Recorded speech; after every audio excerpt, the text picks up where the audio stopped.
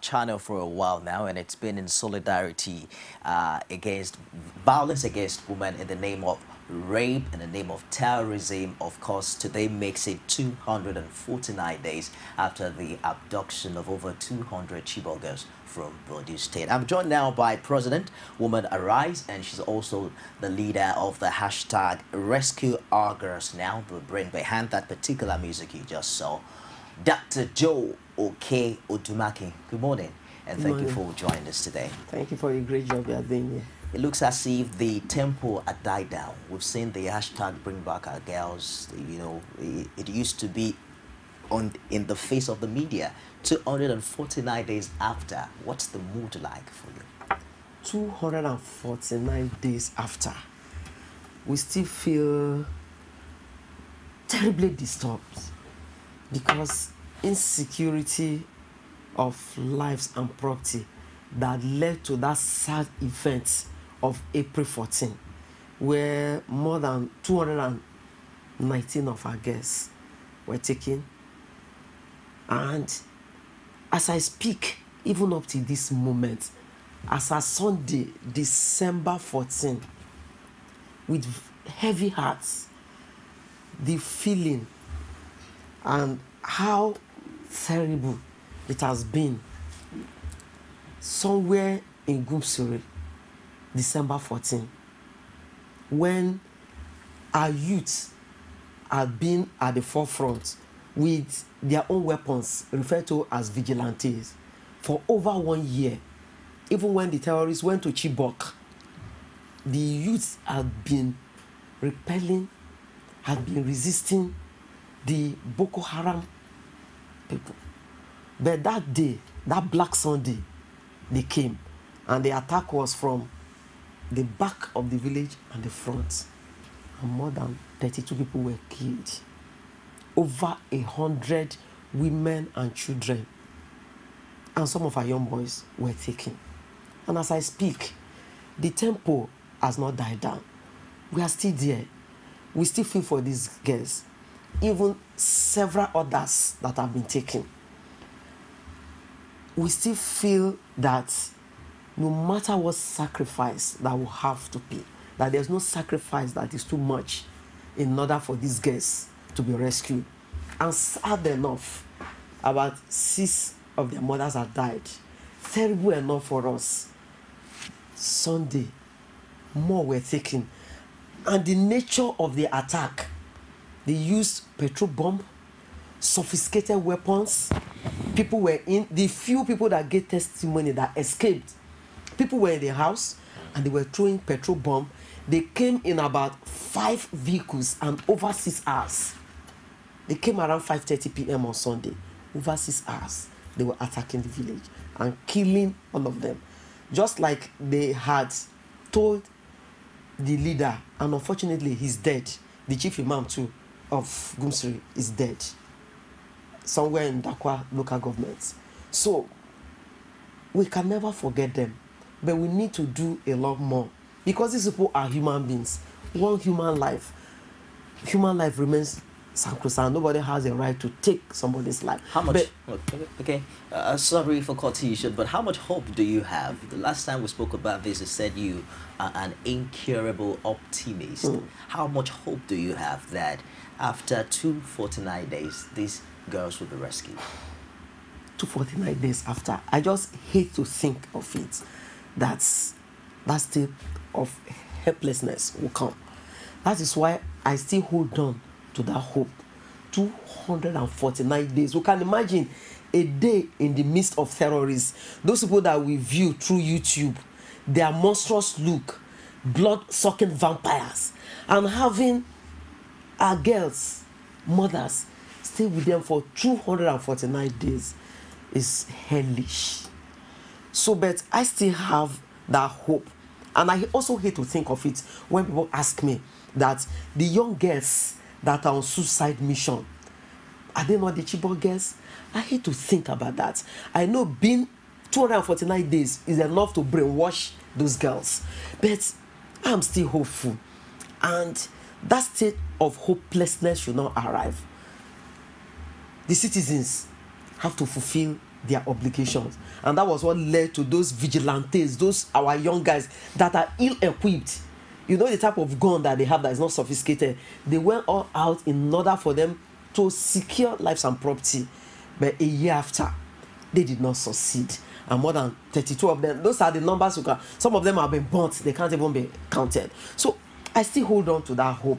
And in hoping, we need to be more proactive. Our soldiers that are dying every day are human beings. Yes, we have heard that they've been equipped. They have to be thoroughly equipped. Their welfare should be taken care of. They have to be better insured. And situations where we have some of our youths now having to secure, because they see their mothers, their sisters just being taken away, and they cannot fold their arms akimbo and continue to organize. They have to organize for change. But in organizing, they need also to be properly trained. But that was the sad thing that happened. So like you've asked me, honestly, I'm still hopeful. I hate to think of it. At times, I think so much that I really have no strength in me. But I still hold on to that strength. That these girls, we can never let them go. And the audacity that Shekau and the other and his terrorist group, that audacity has led them. Even you can, of recent, the emir of Kano was threatened. They refer to him as late. So you can see how, I mean, those people have become so confrontational. It's because they know they have the sophisticated weapons. When they come to attack, they come in brand new vehicles. One of the vehicles that was seized was heavily, it was packed with weapons. That level of sophistication. So they come in brand new vehicles. They must have their sponsors. And those people, I want to say, like their leader has said, that they are ready to die. Beyond the efforts of vigilantes and Nigerians, concerned Nigerians who are being affected daily by this particular insurgency, what's your perception about the determination on the part of government? Because recently we've had the Information Center, Michael Mary, talk about how Nigerians have to be more security conscious in festive periods. We've also heard from the Chief of Defense Staff, who was giving Nigerians some kind of hope that the Nigerian Army indeed are at the top of their game. Yes, talk is very cheap, although security remains a major challenge and it's a global trend. But Nigeria, to be specific, yes, we face a lot of security challenges. Even within the army, we still have some of them that will be sympathetic to the terrorist group. And within our fold, we have those who are sympathetic. But in order for us to walk the talk, in order for us to be more proactive, we need to see our security. It's enshrined in our constitution. Security of lives and property remains paramount. And for us to hold on to government that serves as the umbilical cord, that serves as that galvanizing point that will help citizens to see that leeway to that hopeful environment, as security operatives must do a lot more. People have to be properly informed, because lack of information. Look at where the terrorist group were attacked for almost 6 hours. The communication had been severed. So we need to do a lot more in terms of information. The security network, the information center must properly inform Nigerians. Our soldiers must be properly equipped, because if the terrorist group know that they are ill-equipped, that is when they will have the audacity, the effrontery to come and attack us as a nation. Look at what happened to Mumbai. And as we speak today, yes, we knew what happened the last Christmas period. When we have festive periods like this, you see that the terrorist group are also prepared in ensuring that they bring sorrow, tears, and blood.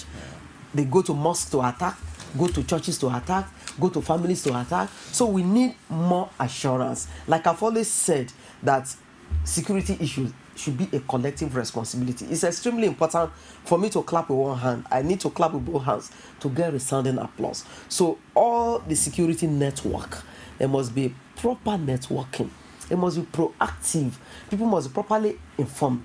Security operatives, those who are involved, must be insured, because they know that when they are going out to fight, if anything happens, their family, their loved ones, their wives will not suffer.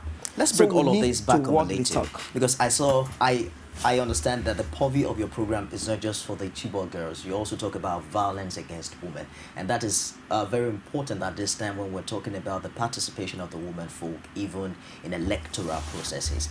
How much job do you think has been done in stemming down the tide of the much talked about violence against women in Nigeria, especially in the southwest where we are?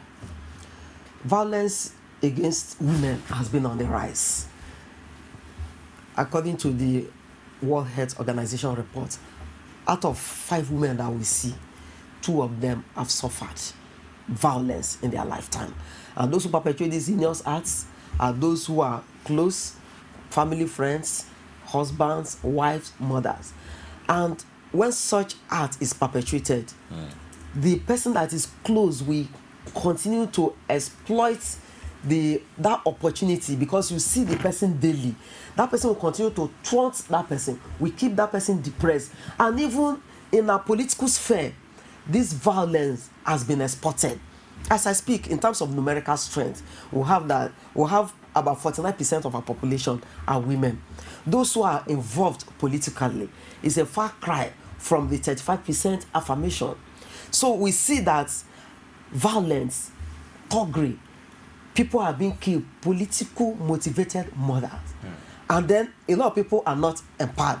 In terms of violence, there are people whose tongue serve as weapon of mass destruction. It's not the physical violence, but psychologically. And then they will taunt the person. So at the end of the day, if somebody wants to participate in politics, such a person will be psychologically traumatized, because that person has been run down either by the opposite sex or those that belong to the other political party. So as I speak today, we need lots of encouragement. And apart from that, there should be better awareness. Most of our women, and you see that violence against women has no class. Those that are in the low class, those that are pauperized, those that are super rich, some of them suffer in violence because they don't want to speak out. Well, So how do you balance your provision for cure and management with the traditional values here in Africa? For instance, in the case of white battery, I learned in one of the programs we attended recently, where one woman said that if your man beats you, it's never going to stop. If he does it once, then there's all possibility that he's going to do it again. I mean, how do we now keep the family or perhaps the marriage together in the case of violence against women? yes, there's that one, the patriarchal culture. One, people believe that women should be seen and should not be heard. Apart from that, those who are beaten and decide to keep mute, if the person fails to speak out, yes, I was in this program when I saw the woman, and the moment she decided to speak out, that thing stopped. A lot of people feel that they will be stigmatized. No. The moment one continues to keep mute, that person will continue to suffer in silence, and one day they will rest that person in peace. But when that person speaks out, a culture that says when somebody loses the husband, you bring out the husband, clean his body, and give the wife that water to drink. That's right. A lot of people are suffering from ignorance. And so when one decides to speak out, that is when such a thing will stop. As soon as this woman spoke out, the beating stopped. Nobody sees her tomorrow. She's a clear testimony of wife battering. But now she's still luckily married to Debo, the husband. And the husband is now taking care of her. We have had terrible instances where people had been beaten.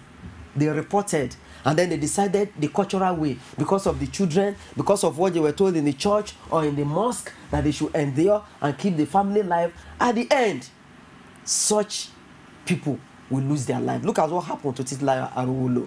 She was being beaten always, and she was giving excuses for the husband. At last, she was stabbed more than 89 times. So people should learn to speak out. And then we should also realize that marriage is not competition, but to complement each other. And in complementing each other, we all have to respect ourselves. I always say that out of 2,000 cases that we've documented of violence gender-based violence, only 2 men came to report that they've been beaten by their wives. I was going to get there because some are saying that violence. The others are just men. And one of them, the day she came to report, sorry, the day the husband came to report that he's always been beaten for 6 months and he sustained severe injury. As soon as the wife came, the husband ran under the table. He was so scared stiff. And we then tried, because the percentage, maybe it's about 3%, you know, and we tried to find out, why are you always beating your husband? The husband earns 7,500 as a security man. They have 3 children. When he's coming back from work, he would drink to stupor. And then you tell the woman, jump on the bed.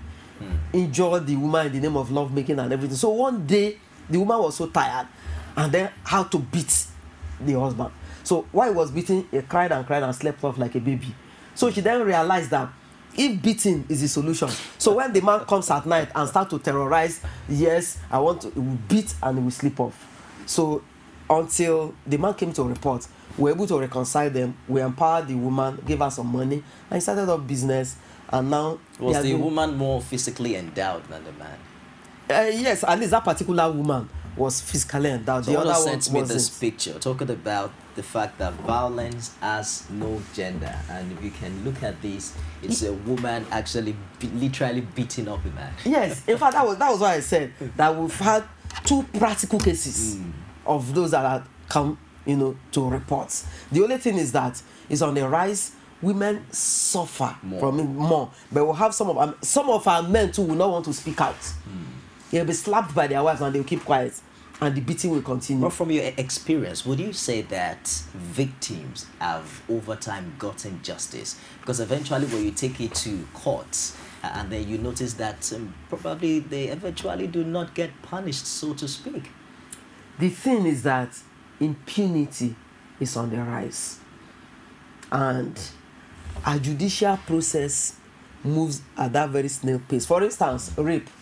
If somebody is raped and the person reports, immediately the person is raped, the person goes to the toilet, wash up the messy thing. As soon as it is washed off, that person has destroyed the evidence. So if such a thing happens, enlightenment, people need to know when somebody is raped, just leave it as messy as it is and go to a government hospital. It will then be seen, the person will be examined, and it will be recorded. Once the person cleans up, the evidence has been wiped off. Even when the other person is eventually arrested, there isn't much evidence that will be given. But in terms of this violence that we see, some of them are reported. But you see that several adjournment. For instance, Fatima Bankole, that was beaten, one of the cases that we are still handling now. Why? She took the tail part of Titus fish, and the younger wife reported to the husband that the fish meant for him, that's the tail part of the fish, was the one the wife took. The husband came, started beating her, and she had 26 stitches on her face because of that fish. And after that, she was sent out of the house. Up to this moment, we are still in court. And the day the man, they had neighbors. Some of the neighbors were saying, serve your rights.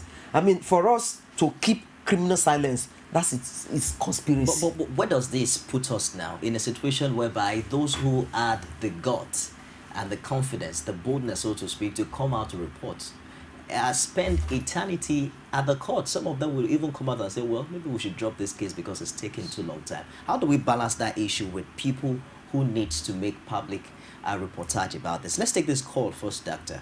This is Udo. Good morning.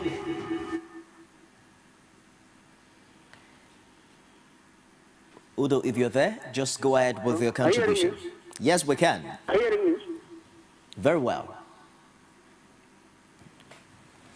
Okay, thank you.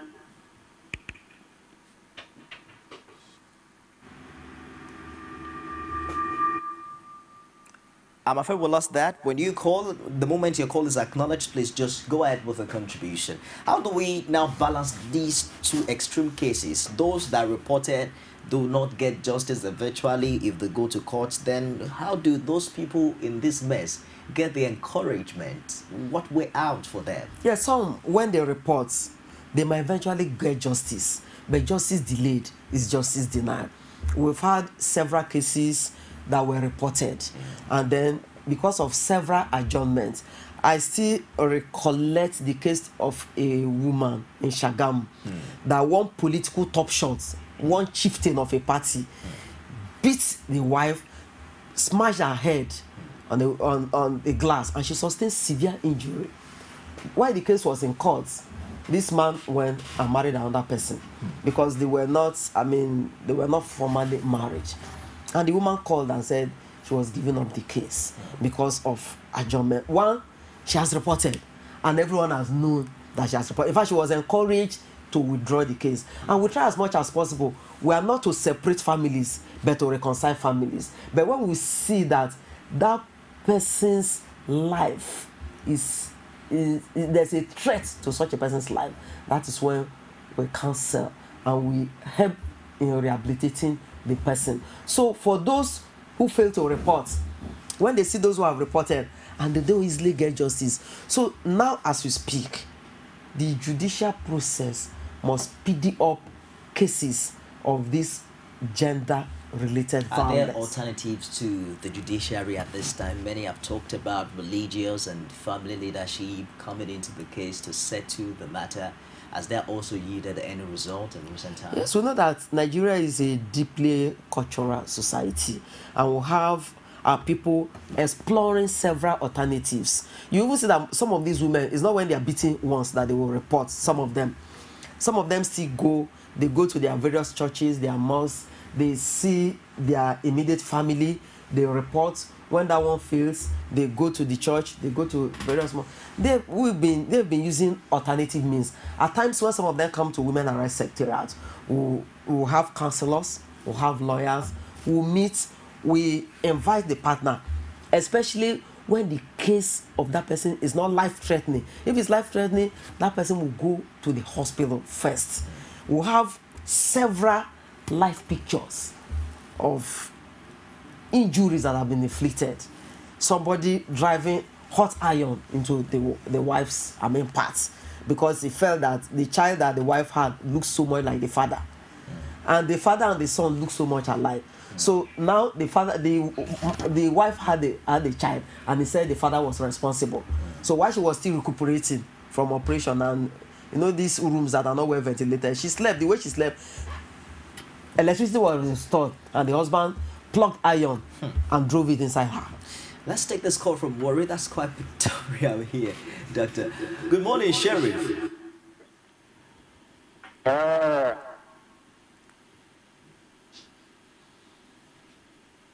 Sheriff, are you there? Okay. Please, I want to answer the guest. What about the situation whereby a man is being raped by women? What is going to be the action by the man? So I want the guest speaker to tell me exactly what that man should do, because I've seen about 2 cases where they raped a man and the man fainted. Yeah. So that is my contribution. Thank you, Mr. Sheriff from Warri. It's like I've said that gender-based violence at times men also suffer, but the percentage is low. But that's not to say one should ignore such thing. If there's any clear case where you have a man being raped by women, as soon as such heinous acts is perpetrated, at the end, if there is any room, but the person might not be in such a situation to record anything. So, but as soon as such an act is over, that man should go to the nearest government hospital, get to the doctor, reports that he is being raped by women. He will be examined, because at least there will still be that clear sign that that person has been raped. So after such a thing has happened, that person should then go to the police station and report. While reporting, probably the person might have an idea of one out of several women that has engaged in such a rape.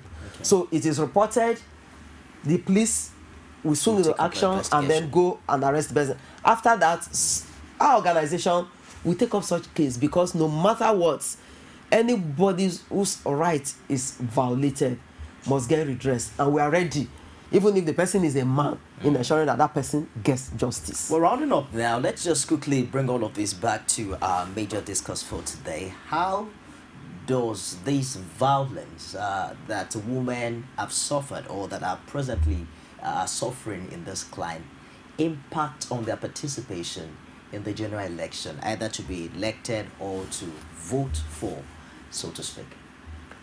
There is a sort of relative law in terms of participation, because of violence that I've made reference to. At times it's psychological, at times it's physical. I've known one very young lady that participated in the election, and when she came to meet me in the office, she tied some things right her arm and everything and said, yes, doctor, yes, they think that Togri is what is, men have monopoly of it. Look at me now, I'm going to campaign and the rest. And I was shocked because she's a very, very quiet lady. So, but we see that a lot of our women are scared stiff as a result of such violence. And then some of our women are looked down upon when they see a woman and say, she's a prostitute. Look at her, she's always there at night meetings. So nobody has a right to talk down on any person. Nobody has a right to keep somebody depressed. Where determination exists, failure can never dismantle the flag of success. So our women should be encouraged. They should know that they are the ones who can take their destiny in their own hands. And I also want our women to realize that their vote is their power. Just a minute, Doctor. Let's take this one from Russian State as we begin to round up. Critical environment. We have elderly people in that area. Somebody like Babangida, the ex-governor of that domain, the present governor of Borno, and other Senate people in that particular environment. What are their efforts towards that particular problem that is happening in that particular area? Because people are watching them. We have majority of our people blame the president of the Federal Republic of Nigeria. Agreed, because he's our leader to do. But mind you, people in that particular environment, they know much more than that particular president, and they are from that particular area. I believe that the country are thinking. I'm afraid we lost that, but that particular environment. Okay, sit there. They are going to go and see there. What are their efforts? People are looking at them. People don't. That I have people from that particular environment that what your leaders are doing in relation to this particular of the problem of Federal Republic of Nigeria that people from your side.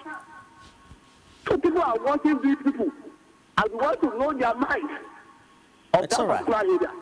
Odedoye, thank you very much for your contribution. Calling in from Oshun. I'm sure it's talking about the abduction of the Chibok girls that we discussed earlier. We have to let you go now. Just 1 minute for the women folk there who would love to participate. What would you say to them as their role in this forthcoming general elections?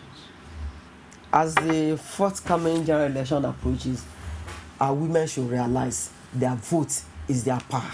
They must never lose it. Their vote is their voice. They must use it wisely.